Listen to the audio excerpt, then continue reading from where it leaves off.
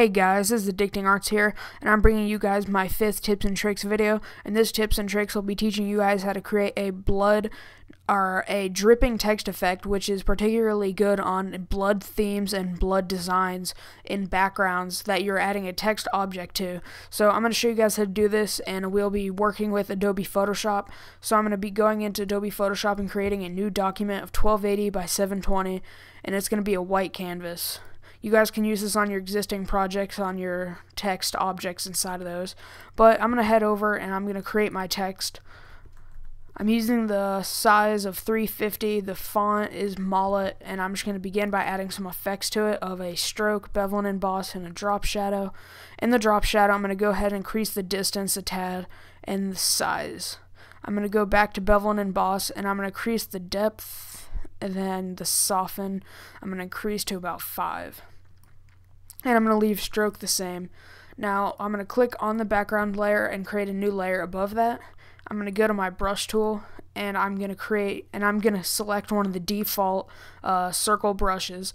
I'm going to change the size to about 15, and I'm going to keep the hardness at 100% and hit enter. Now what we're going to be doing is creating dripping lines from the bottom, and then after that we're going to create a bubble effect at the bottom, which kind of makes it look more realistic. So begin by clicking once and holding shift and dragging down. Move somewhere else. Click, hold shift and drag down. Move somewhere else again. And we're going to do this for 3 different sizes of brushes, and that's just going to add some variation to the text. So after you get it to what you want, you're going to go back to your brush panel, and I suggest dropping it down by 5 pixels each time. So I'm going to go from 15 to 10, and I'm going to do the same thing. I'm going to click, hold shift and drag down, click, hold shift, drag down, click, hold shift, drag down, click, and you get the whole point. So after you do that, I'm going to do it one more time. I'm going to drop it down by 5 pixels, and the size is going to be 5 now. And I'm going to do the same process. Click, hold shift, and drag down. Click. Now we're just working with the dripping text. It does kind of look overdone, but actually I do think it looks pretty good.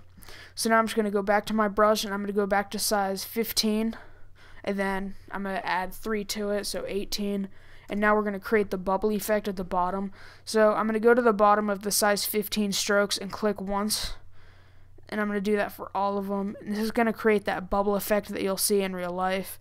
When you see it, rain or something sliding down a window, there'll always be like a little lead bubble, I guess it looks like. So we're just going to create little bubbles at the end of all these. And then go drop it down by 5 pixels, so it's going to be at 13. I'm going to do that again. I'm going to find the right one. So I'm going to go back to my panel again and change it to 8. And I'm going to make those have a little bubble at the bottom.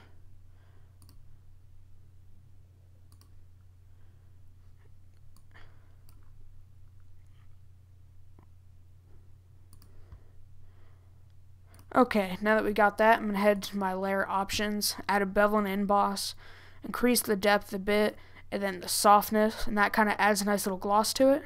And now we have our dripping text effect. I'm just going to go ahead and merge and rasterize both layers together. And now if I go back to my pointer tool, here we go. I got my dripping text.